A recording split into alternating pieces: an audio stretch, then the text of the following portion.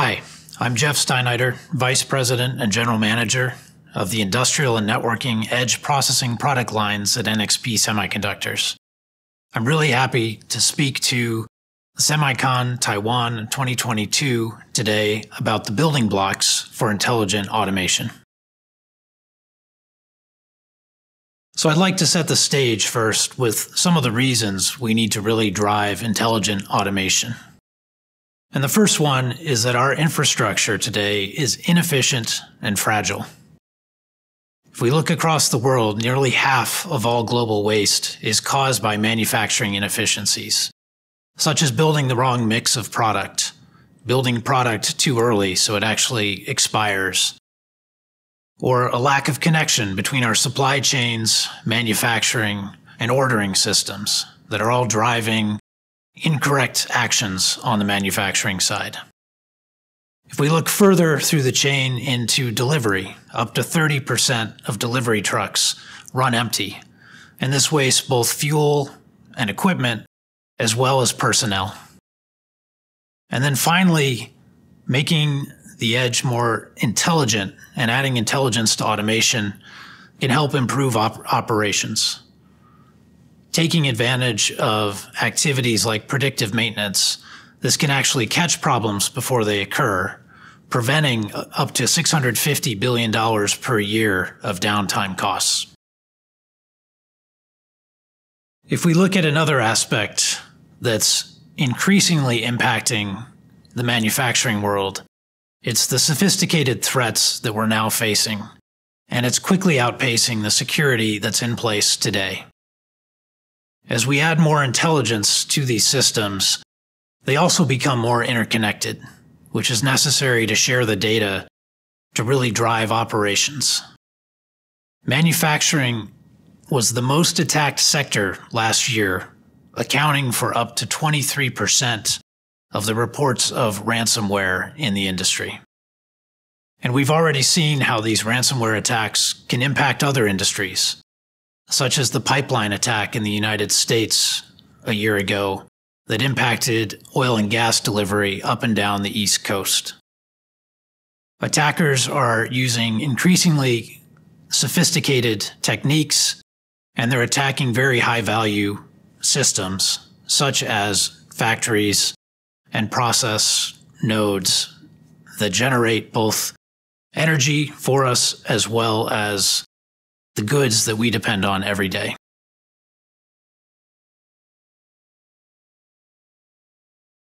Now, what do we need to build intelligent automation?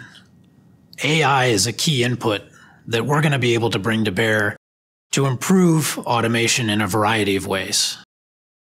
The first one is with productivity.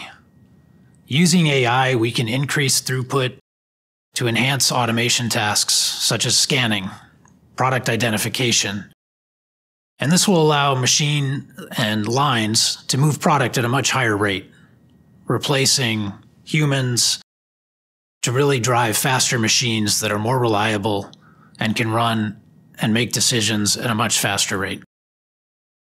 We can use AI to increase safety in these factories, pulling humans out of dangerous conditions and replacing them with robots in those cases, as well as pulling humans out of repetitive tasks that robots can perform in a much better way. And then finally, we can actually use AI to prevent some of these cyber attacks. We have examples that we've worked on within NXP using artificial intelligence to actually identify attacks as they are happening, either on targeted machines or even machines that have been compromised and are starting to attack other systems within a network. Using AI, we can identify this early and actually perform corrective actions before it becomes a bigger problem, shutting down infected systems or resetting them to a safe state.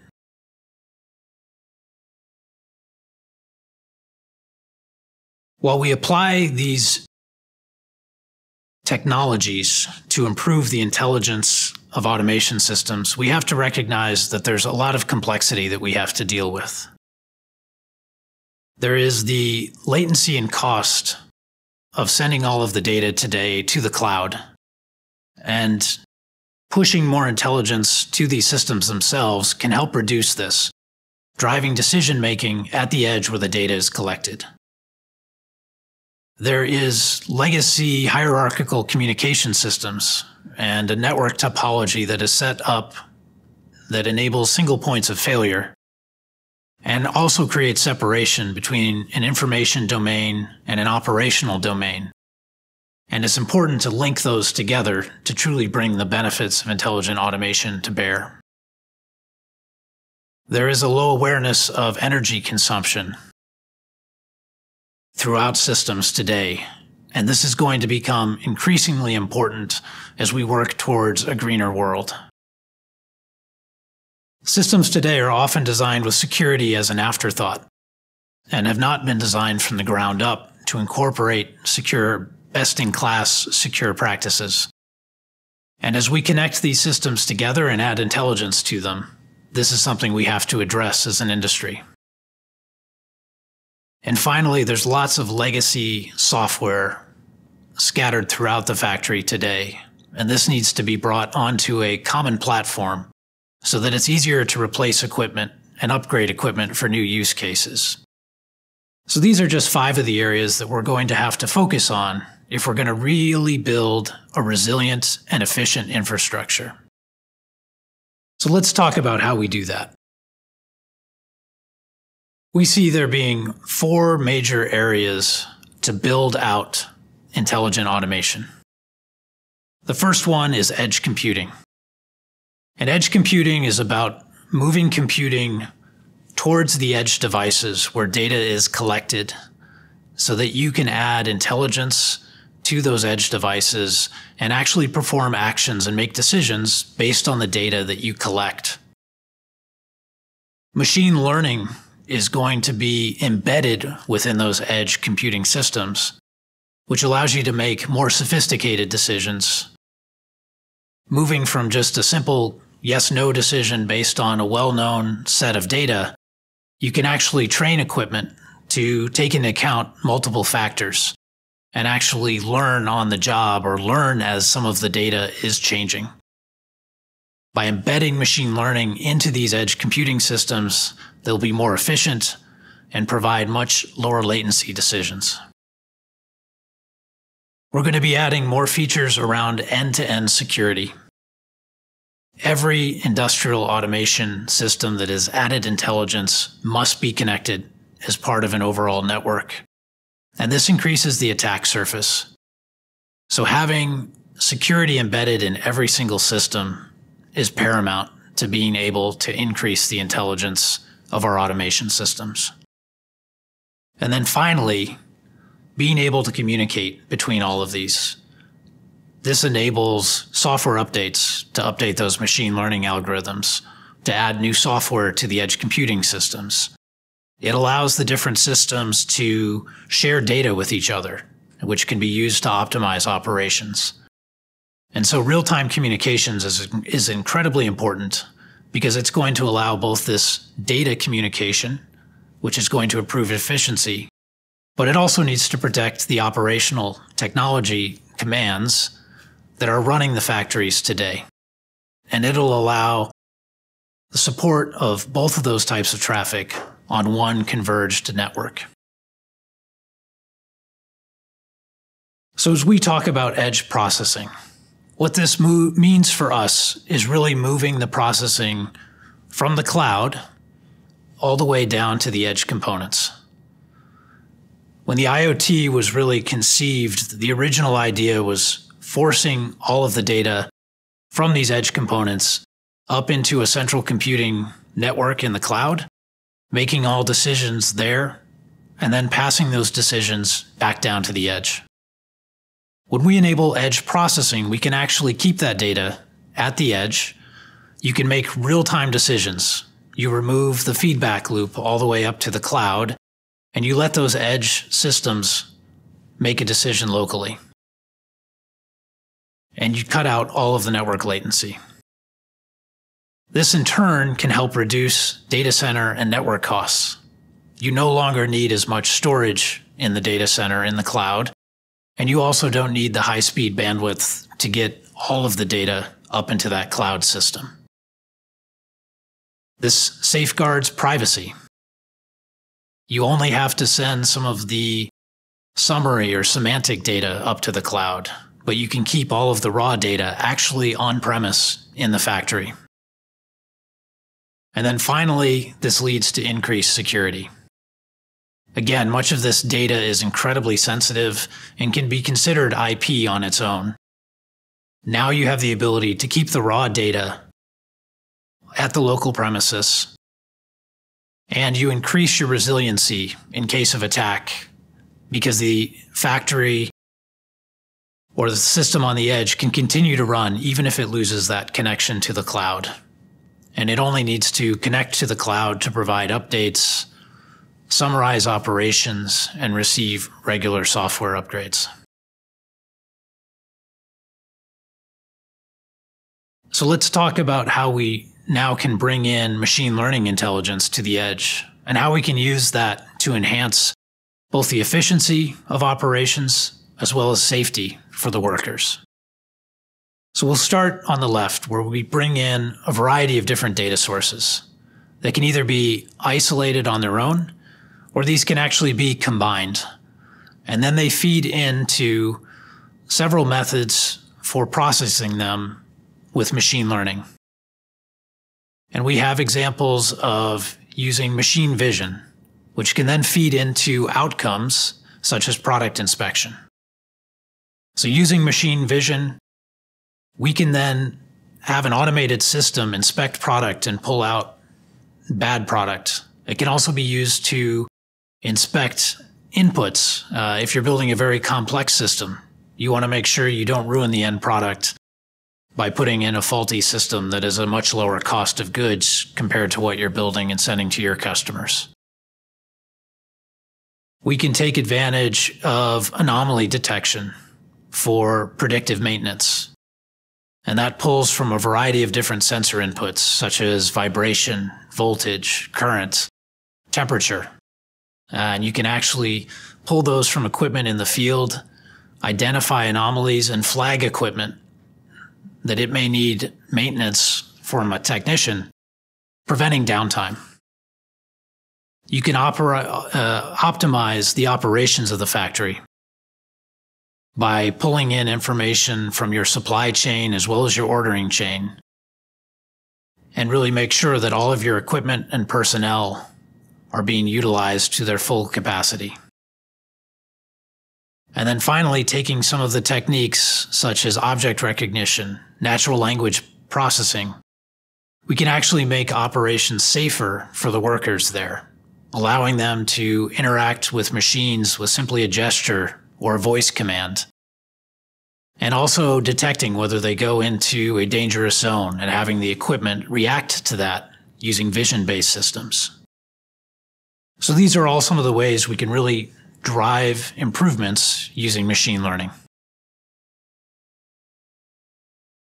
Next, let's talk about how we can use a coherent networking system to really apply this distributed intelligence at the edge. The first piece is having converged networks and allowing both the operational technology data that's providing the real-time control of all these systems to share one network that's also providing data exchange for training algorithms such as machine learning, as well as enabling software upgrades of all the equipment. Then we add some of the operational equipment itself. So optimize motion control, which can involve both the individual motors as well as higher-end motion control systems controlling robotic arms. On top of that, we add more vision and recognition systems, which are used to guide those robotic arms, pick-and-place machines, as well as inspect product. And then finally, we can tie this together, bringing it back to the cloud and allowing digital twins, which can be used to simulate the activities of the physical factory in the cloud before you make changes, optimizing the design of the factory or changing layouts and changing the mix of product that you're going to run into, so that you can really ensure that you aren't creating new problems when you implement changes to your system. All of this can be enabled through the application of 5G, giving you a secure and low latency connection between the factory and the cloud, while at the same time enabling more mobility and flexibility within the factory. And of course, as we've talked about, all of this needs to be secured. So of course, applying firewalls around the outer periphery of the factory, but then making sure that every step along the way has some of the security features we're going to talk about later. So as we look at a converged network, one of the ways we can really drive this is moving forward to time-sensitive networking. And time-sensitive networking allows you to move to a higher speed Ethernet network, supporting gigabit or multi-gigabit speeds, so you can exchange higher bandwidth data, such as multiple video feeds from these cameras. And at the same time, it allows you to set aside certain paths in the traffic that can be used for the control traffic that needs to be real-time, separating the real-time data from the best effort data that goes into more of the IT network. TSN can run both across the factory floor as well as within individual automation cells running in between the equipment there. And because it's an IEEE standard, you can plug in existing equipment as well as future equipment that's enabled with TSN. As we go beyond this and we add the ability to have more reconfigurable factories, 5G gives us the extra benefit of mobility. 5G fits very closely with the TSN paradigm and allows several of the features to flow seamlessly between a wired network and the wireless 5G network.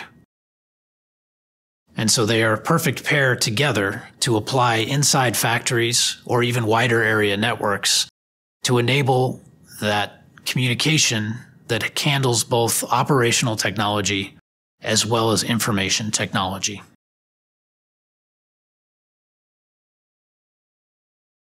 Let's take a look at what it means to provide end-to-end security.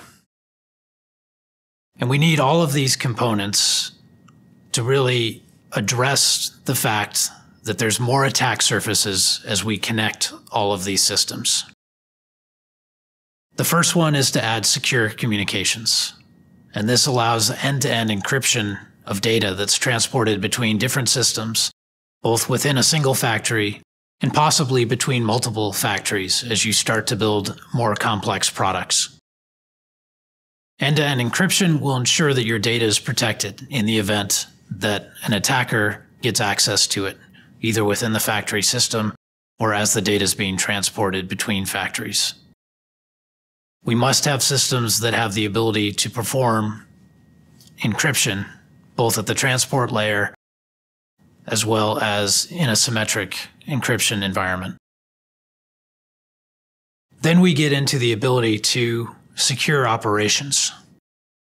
And this involves securing both the hardware and having key storage within these devices, as well as securing the first level of software loading with Secure Boot. And this makes sure that attackers cannot install unknown software on your devices, and only an approved software load can boot on any of these systems that are in the factory. We then need to extend this to, again, authenticate the firmware which is loaded afterwards, as well as application updates, so that these devices can be securely updated throughout their life cycle.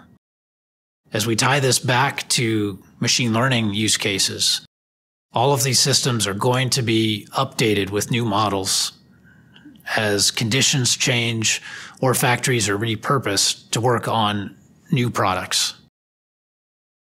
So having the security functions within these systems will allow you to update the software over time and manage these systems all the way through their life cycle, knowing that every piece of software that you deploy on it has to be authenticated, and attackers cannot introduce their own software versions that may be used in a ransomware attack. And then finally, it even means you can turn down systems and ensure that if you have sensitive IP, it will not escape your factory once systems are removed from operation. In order to enable this, it's about driving simplicity to the security model. NXP is working closely with bodies such as IEC 62443 and making sure we have the ability to aid you in getting 62443 compliance. It's about having flexibility with how you implement these, and of course making sure that all of these security capabilities are still cost-effective to deploy in systems today. I'd like to end with an example of how we took some of these functions and we built a system within NXP to actually take advantage of machine learning and an automation application within our own semiconductor fabrication sites. So we took a Basler MIPI camera, and Basler is one of our partners, and we paired that with our i.MX 8M+. And so we deployed this to do image acquisition in one of our semiconductor fabs. Using our i.MX 8M+ and its embedded machine learning accelerator, the neural processing unit, we were able to train that system to actually examine wafer trays as they were stacked within the factory. And what we were doing was using this system to determine whether any of these wafers were stacked improperly, missing a wafer, or had a wafer that was not properly seated in the container. And thus automate this, provide an additional visual check beyond what the humans in the factory were doing. And so what this was able to drive for us was ensure that any wafers that were improperly packed were removed, removing possibly damaged material and keeping it out of the line. And we were able to adapt this over time by retraining the system, finding areas where it might be missing use cases or failures as these wafers were packed, and driving further improvements to the system. And we were able to actually install this at one of our fabs in Nijmegen.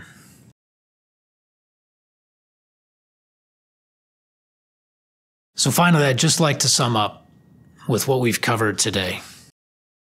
It's important to increase the intelligent automation for factory automation, because this is what's going to drive efficiency and improvements for the world as we go into a more energy-constrained environment.